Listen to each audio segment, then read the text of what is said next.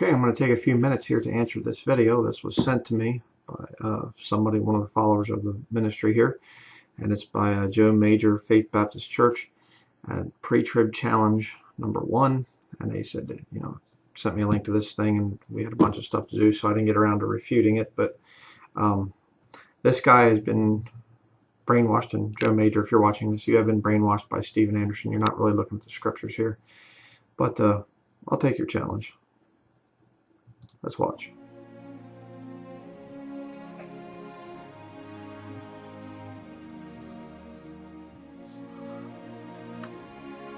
Hi, this is Pastor Major with Faith Baptist Church in Violet, Louisiana.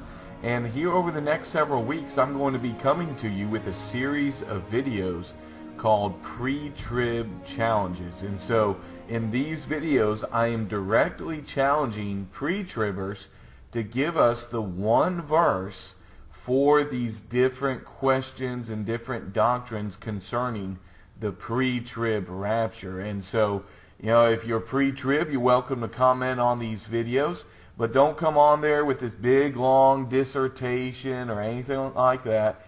Give us the one verse that explicitly says and states your belief. And so, okay, this is the problem here with a lot of these people, and he talks about this a little bit later, but it's, you just start out on the bad thing here.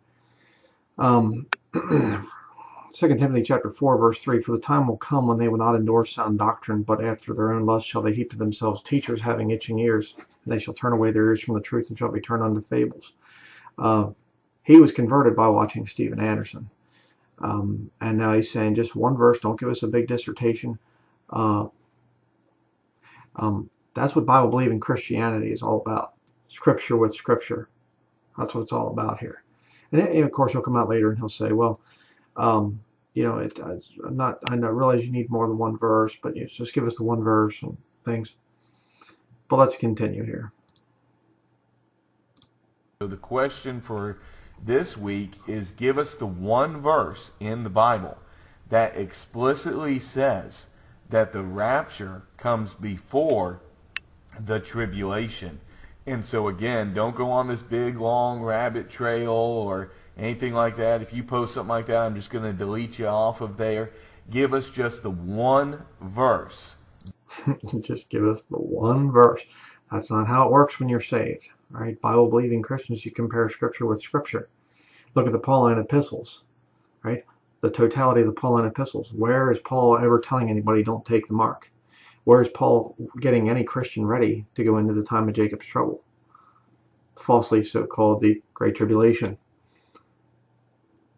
See, but you got to go through all those books. That takes time, But let's continue. That backs up your belief about the pre-trib, that explicitly says it. Not, we know it's pre-trib because it's imminent and this and that. No, the one verse that backs it up. Now, pre-tribbers will inevitably say that, well, no scripture is confined to just one verse. And you're right, no scripture is confined to one verse. We are to compare Scripture with Scripture and search the Scriptures to see whether these things are so. But if you can't give me one verse, that is the base. Okay. We know that you have to compare Scripture with Scripture. But if you can't give me one verse, you're a hypocrite. You just contradicted yourself there. Double speak. You have to give me one verse that specifically says pre-trib rapture. And then he'll go on to say, but I can show you one that says post-trib rapture. It goes to Matthew chapter 24, of course. And the word rapture is not in the Bible. So, the proper term is being caught up. The body of Christ is caught up before the time of Jacob's trouble. And I can show you those verses and things that prove that from the King James Bible. But we'll get back to that. Basis in the foundation of your belief, then you're not comparing Scripture with Scripture, because you don't even have one verse to base your beliefs upon. And just to give you some examples of things that we ought to be able to at least have one verse to base them upon, well, how about salvation by grace through faith? We know that it is by salvation by grace through faith because the Bible explicitly tells us And Ephesians 2:8 and 9, for by grace are you saved through faith. And then we could go doctrine after doctrine after doctrine, and we could find verses, one verse, that explicitly states it, and that is our foundation verse. Okay, but you see, if you look at the verse in 1 Corinthians chapter 15, verses 1 through 4, where the gospel is defined, he doesn't say grace through faith. So when it comes to salvation, you're not looking for just one verse. You're comparing Scripture with Scripture with Scripture. You see? Again, you're not proving anything. If you want a little challenge there, show me any Scripture that says just base your doctrine on one verse. This is not a Christian practice. Just one verse. Just one verse is all that no, that's not how it works. Comparing Scripture with Scripture. So the whole first challenge thing here is and I guess all of his challenges are just one verse things. The whole thing's just ridiculous. I'm not going to go through all of them because the whole thing's just false. But let's continue. But for some reason, when it comes to the things about the pre-trib, pre-tribbers can't give one verse to back those things up. So I challenge you to give me the one verse stating where the rapture is, where the Bible explicitly states it in the Word of God. Now, in each of these videos, I will also give you the one verse that we have that explicitly says that the rapture is after the tribulation. So Matthew chapter number 24 and verse number 29. Learned from Stevie Anderson, and he says, I'm going to give you the one verse that expressly states that the rapture comes after the tribulation. The word rapture is not in there. It's not there. You're a liar. Let's continue. The Bible says, immediately after the tribulation of those days shall the sun be darkened, and the moon shall not give her light, and the stars shall fall from heaven, and the powers of the heavens shall be shaken, and then shall appear the sign of the Son of Man in heaven, and then shall the tribes of the earth mourn, and they shall see the Son of Man coming in the clouds of heaven with power and great glory. And he shall send his angels with a great sound of a trumpet, and they shall gather together his elect from the four winds, from one end of heaven to the other. And so right there in Matthew 24, talking about the coming of the Lord, what we call the rapture, it explicitly states that it is after the tribulation. Now, pre-trib. So you're going to change the scriptures now, just like Anderson does, your cult leader. It's immediately after the tribulation. It does not say that. If after the tribulation of those days, you're making the tribulation a title. You're lying. You're subtracting from the scriptures. You see? And I'm going to get back to the proof thing here. It's showing what the Bible actually teaches here. But these people teach this thing, that this is somehow the rapture, and yet the word rapture is not even in there.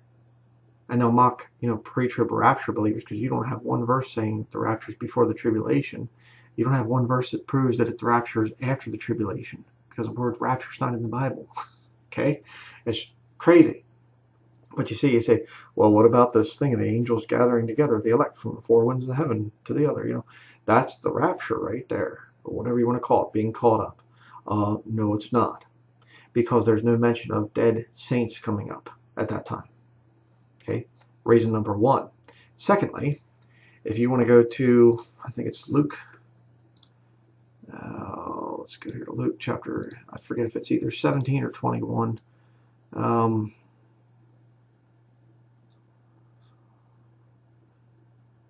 Okay. It says here about the two men in one bed. And by the way, that doesn't mean they're sodomites. Okay. Poor countries, men usually sleep. There will be multiple people sleeping in one bed. Here in America, everybody gets their own bed. Then they think weird things because it says two men shall be in one bed. Even back in the past here in America. Just got to put that in there because I see that sometimes with people.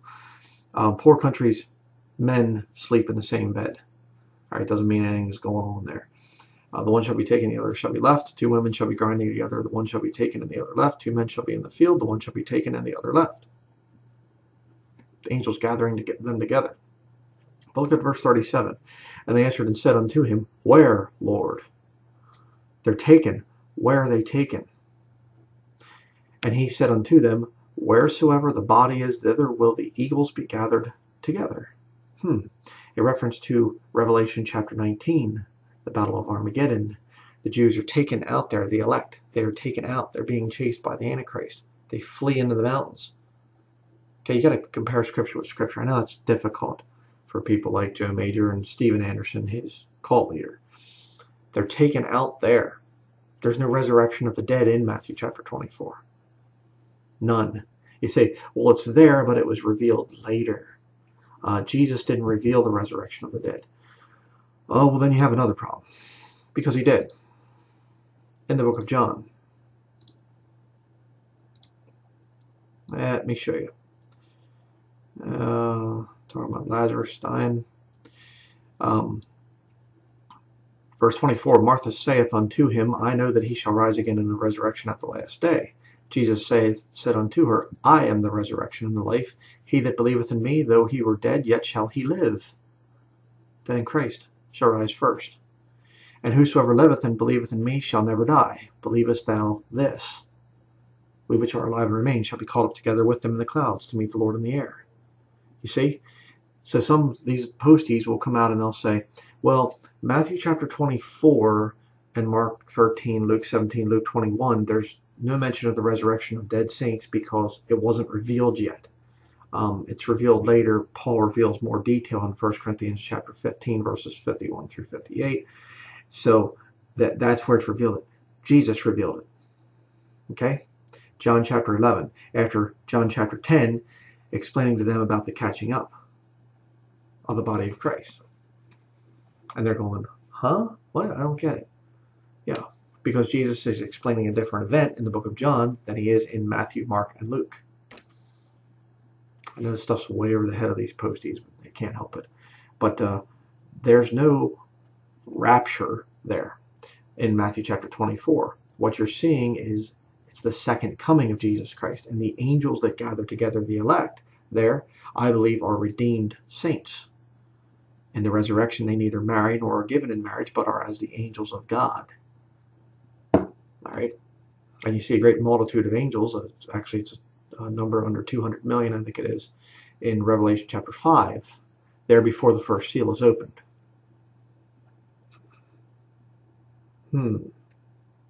Let's continue.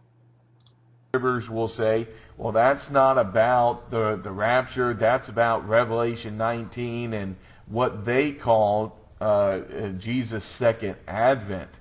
But here's the thing. You go on down in this same chapter, and there are verses that are describing the event that we just read, the coming of the Lord.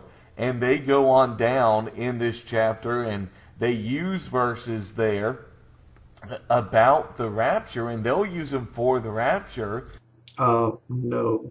Those who understand the issue, no, we don't use anything in Matthew chapter 24 to describe the quote-unquote rapture. There is no such thing in Matthew chapter 24. Matthew chapter 24 is written completely to the Jews, for whom the time of Jacob's trouble is for. And I'd like to ask that to Joe Major here. What's the point of the body of Christ going through this time? It's kind of weird. You need further purification? I thought you're saved by grace through faith. Finished work of Jesus Christ. Why go into a time period where you need to be purified? Catholic. Excuse me. But then they forget that these verses are talking about the event that we just read there. And so take it in context. And so they'll use verses 36, 37.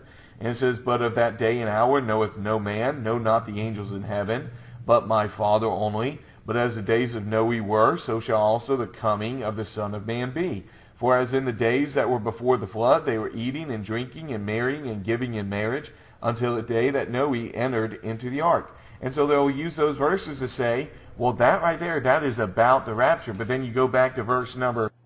Not a serious Bible teacher that understands the quote-unquote Pre-Trib rapture. No, they don't go to Matthew chapter 24. 29, 30, 31, where it is talking about the rapture, and this here in its context is describing that event, they'll say, well, that one's not the rapture, but this one is. That makes absolutely no sense, because the Bible here is talking about one event, and it's describing. Yeah, I agree with you on that. It's talking about the second coming of Jesus Christ. It has nothing to do with the quote-unquote rapture, the catching up of the body of Christ. Not anywhere in Matthew chapter 24. Describing the event that is talked about in verses 29 through 31. And of course, they'll use other verses here as well. In verse number 40, it says, "Then shall be two in the field, the one shall be taken, and the other left. 2 women shall be grinding at the mill, the one shall be taken, and the other left. Watch therefore, for ye know not what hour your Lord doth come." And so they'll use all these verses to say this is about the rapture, but then you go back to the event it's talking about in this same chapter, and they say it's not the rapture. Well, here's the thing. It calls it one thing throughout the chapter: the coming of the Lord, the coming of the Son of Man. And so that is our text, verse number 29 through 31. After the tribulation, we have a clear verse. Nope. To change the scripture again, it doesn't say after the tribulation. It says after the tribulation of those days. Tribulation's not a title. Okay? Very important to get that. You're changing the scriptures. And I thought you said one verse, but then you read 3, 29 through 31. Verse that explicitly states our belief that it is after the tribulation. So I challenge you, pre-tribbers, give me one verse or a set of verses there. You know, it could be 2 or 3 verses in line in a chapter, just like that there. But give me the one reference that actually states that the rapture is before the tribulation. Thank you. God bless. Okay? Well, give me the one verse that states that the rapture is before the tribulation. Well, you see, it's a whole system of false terms. All right? I've used the term pre-trib rapture in some of my studies and things because people, don't know what you're talking about if you don't say that. I've used that, but that's not a biblical thing. It's not scriptural. It is the catching up, being caught up before the time of Jacob's trouble. The time of Jacob's trouble is in Jeremiah chapter 30, verse 7. The Jews are very wicked right now. They've rejected Jesus Christ as their Messiah. That's why the book of Revelation is going to be there to confirm the scriptures. That's why Moses and Elijah are coming back. The 2 witnesses. Again, why do we need the 2 witnesses? Those who are saved, those who are born again, eternally secure. What do we need Moses and Elijah showing up for? Over there in the streets of Jerusalem. What's the point? Let me just show you here real quickly. Matthew chapter 24. Show you a couple other problems with this thing.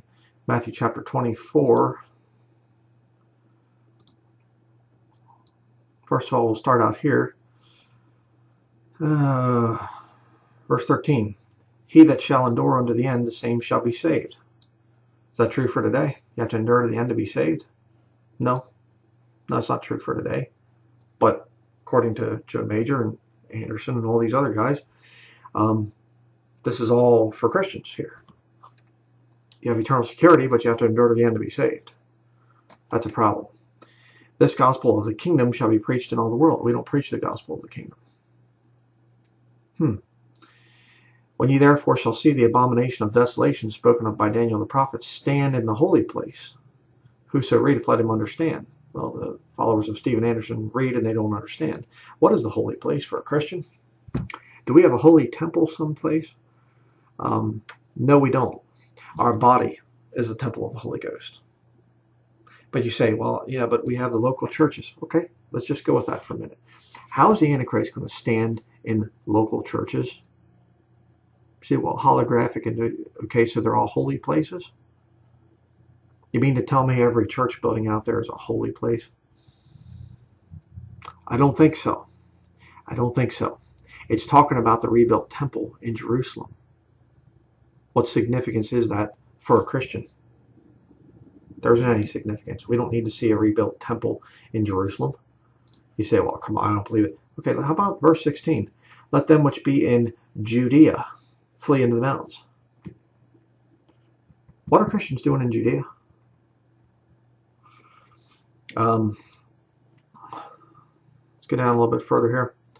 Verse 20, but pray ye that your flight be not in the winter, neither on the Sabbath day. Why are you worried about the Sabbath day as a Christian? Romans chapter 13, verse 9, Paul lists the commandments, and he doesn't even mention keeping the Sabbath day, remembering the Sabbath day to keep it holy. Doesn't even mention it. But here in Matthew chapter 24, it says, pray that your flight's not in the winter, neither on the Sabbath day. Why? It's to the Jews. Okay? And I could say a whole lot more about the whole thing. But you want a scripture that talks about the body of Christ being caught up before the time of Jacob started, before the time of Jacob's trouble is started. Say it that way. Okay. Let me show you. 2 Thessalonians chapter 2. I've been through this thing plenty of times. Right? Now, here you have, let no man deceive you by any means, for that day shall not come except there come a falling away first. People falling away from doctrinal truth, and that man of sin be revealed, the son of perdition, who exposeth and exalteth himself above all that is called God, or that is worshipped, so that he as God sitteth in the temple of God, showing himself that he is God. Okay, we're back to Matthew chapter 24 again there, right? He's sitting in the holy place, called here the temple of God, claiming to be God. You say, well, see, it's right there. It's written to Christians. It's written to Christians. See? Right there. Right there. It's written to Christians. Yeah, but you got to keep reading past verse 4, which posties don't like to do. Because you see, you read the next couple of verses, it totally debunks their whole system. Verse 5, remember ye not that when I was yet with you, I told you these things? And now ye know what withholdeth, that he might be revealed in his time. Something is withholding the Antichrist, the man of sin, from showing up. He might be revealed in his time. What's it talking about? The Antichrist is the he. His time. What is the his time? The time of the church age. All right?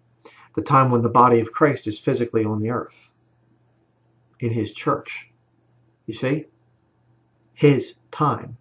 This time belongs to Jesus Christ in a unique sense. You are in Christ today if you're saved. They weren't in Christ in the past. And they're not going to be in Christ in the time of Jacob's trouble.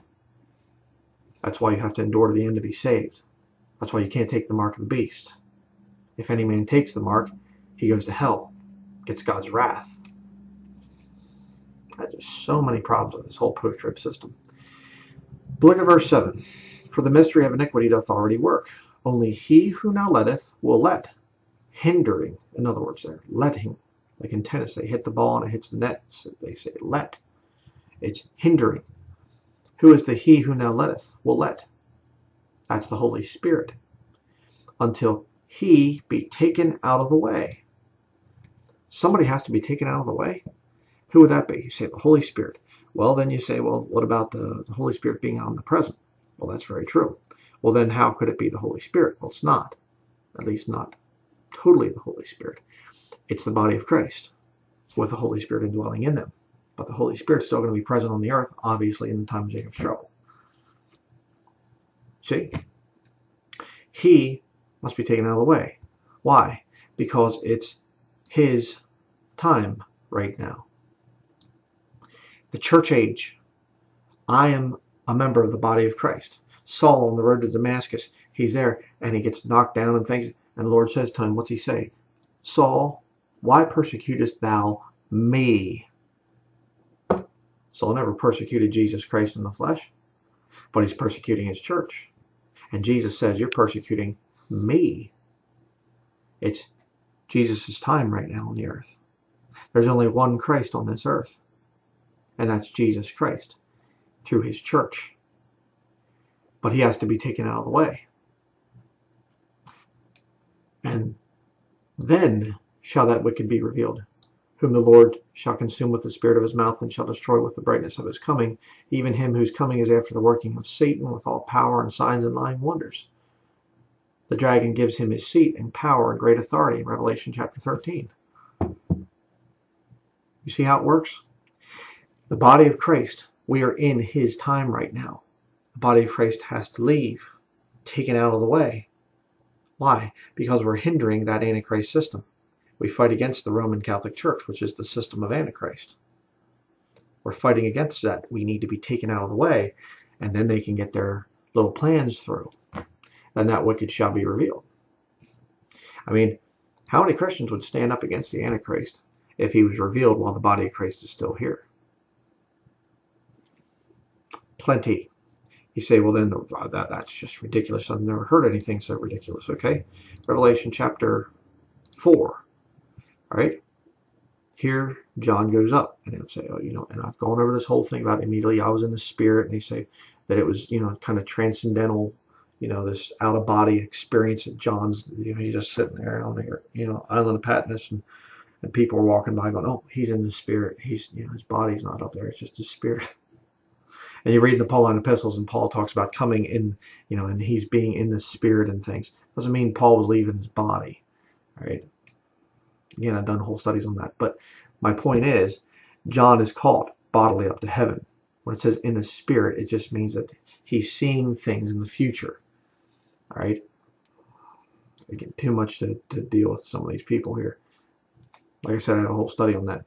But he goes up, and he sees 24 elders right there, and they're crowned. Been through the judgment seat of Christ. Very interesting. Revelation chapter 5. And he brings this up in another one of the things. I watched the other ones, and like I said, I'm not going to go through it all. 4 and 20 elders here again, before you see them there, fell down before the Lamb. All right. And they sung a new song, saying, Thou art worthy to take the book and to open the seals thereof, for thou wast slain and hast redeemed us to God by thy blood out of every kindred and tongue and people and nation. These are not Old Testament Jews, in other words. Redeemed by the blood of the Lamb, those are Christians. Hast made us unto our God kings and priests, and we shall reign on the earth. Reigning on the earth is promised to a Christian in 2 Timothy chapter 2. All right? If we suffer, we shall also reign with him. Right? And you say, but then there's only John and 24 elders. That's only 25. Okay, well, let's just assume that for a minute. How did they get up there? There's no other Christians up there. It's just 25 of them. How'd they get up there? Kind of weird. But there are saved Christians up there. Verse 11, and I beheld and I heard the voice of many angels. Again, in the resurrection, they neither marry nor are given in marriage, but are as the angels of God in heaven. Whole studies on that too. Many angels round about the throne and the beast and the elders, and the number of them was 10,000 times 10,000 and thousands of thousands. All right. Numbers given there. Not that many Christians that are now up there as resurrected angels. And of course, you hit Revelation chapter 6. And there you have. I saw when the Lamb opened one of the seals, and I heard as it were the noise of thunder. One of the four beasts saying, Come and see. And I saw, and behold, a white horse, and he that sat on him had a bow, and a crown was given unto him, and he went forth conquering and to conquer. All right. So you have John, 24 elders, and then this number of angels that's up there. They're there before the Antichrist is unleashed in Revelation chapter 2. Lines up perfectly with 2 Thessalonians chapter 2. The Antichrist can't even show up until the body of Christ is gone. But you say, well, give you another one. Okay? One more, free of charge. All right, verse 3. And when he had opened the second seal, I heard the second beast say, Come and see. And there went out another horse that was red, and power was given to him that sat thereon to take peace from the earth, and that they should kill one another, and there was given unto him a great sword. Take peace from the earth? You say, what's the significance? Romans chapter 1. Paul, a servant of Jesus Christ, called to be an apostle, separated unto the gospel of God, which he had promised before by his prophets in the Holy Scriptures, concerning his Son, Jesus Christ our Lord, which was made of the seed of David, according to the flesh. I'm going to skip down here to verse 7. To all that be in Rome, beloved of God, called to be saints, grace to you and peace from God our Father and the Lord Jesus Christ. Sorry, Paul, not so. You see, because in Revelation chapter 6, the second rider, the red horse rider, takes peace from the earth. So why would you give a promise of peace from God when it's God that removes peace by opening the second seal? Kind of a problem, isn't it? Revelation chapter 16.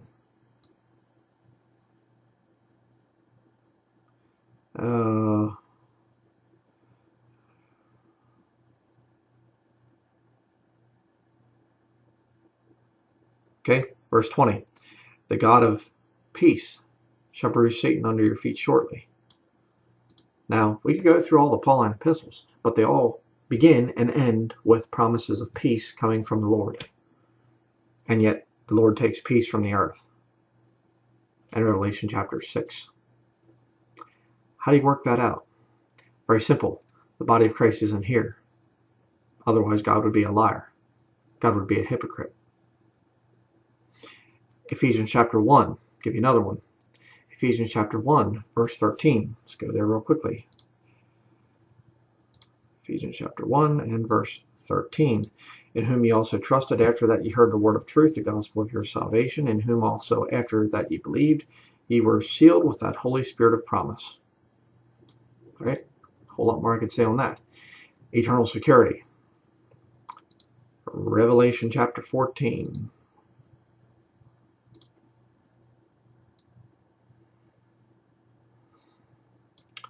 And the third angel followed them, verse 9, saying with a loud voice, if any man worship the beast in his image and receive his mark in his forehead or in his hand, the same shall drink of the wine of the wrath of God, which is poured out without mixture into the cup of his indignation, and he shall be tormented with fire and brimstone in the presence of the holy angels and in the presence of the Lamb, and the smoke of their torment ascendeth up forever and ever, and they have no rest day nor night, who worship the beast in his image, and whosoever receiveth the mark of his name. Notice the key word there is any man. You say, well, no Christian would take the mark.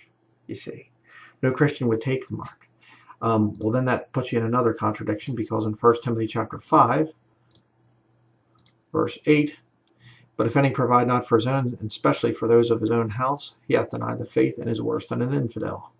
You're commanded to provide for your house as a man, saved man.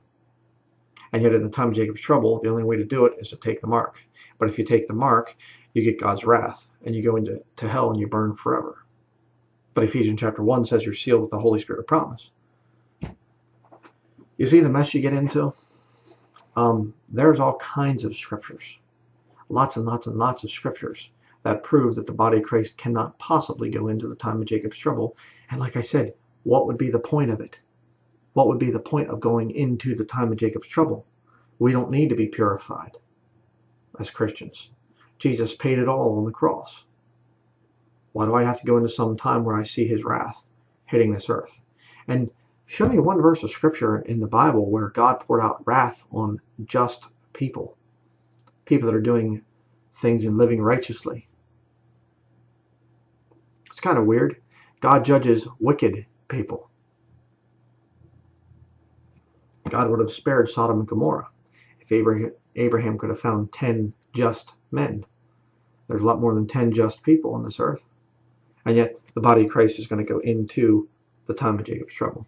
It makes no sense at all. None. So, Joe Major, you got major problems here. I like that little play on words there.